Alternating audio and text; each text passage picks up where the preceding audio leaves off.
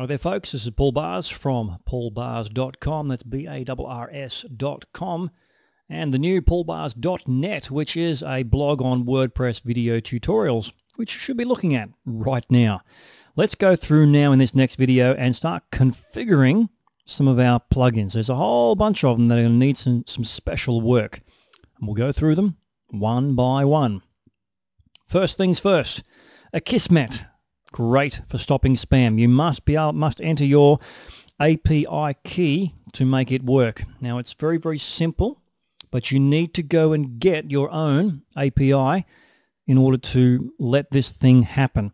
So you would click here, it would take you to a new window, and it will get this for you. All right, I am going to put mine in, which I have already copied and pasted over, which you cannot look at. Sorry.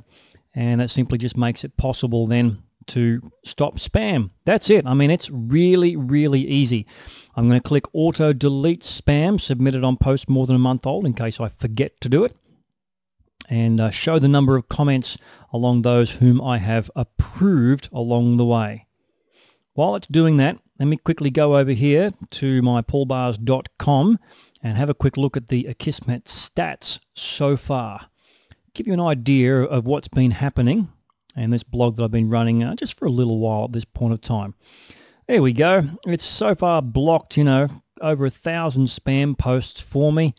The ham are the ones that I've reversed and said, well, no, that wasn't really spam. And there's the stats and so on down there as well. Actually, that's more than just 1,000 all up. That's 1,000, different days. My goodness, look at that. It's absolutely, let's just see the last 60 days. What have we got for all time, I wonder? It's, there we go. Look at that. Imagine if you had to go and personally delete that much spam from your blog, and you will get it. Well, this Akismet is going to enable that to stop for you. So that's it. Quick, simple, and easy. You must have this particular plugin.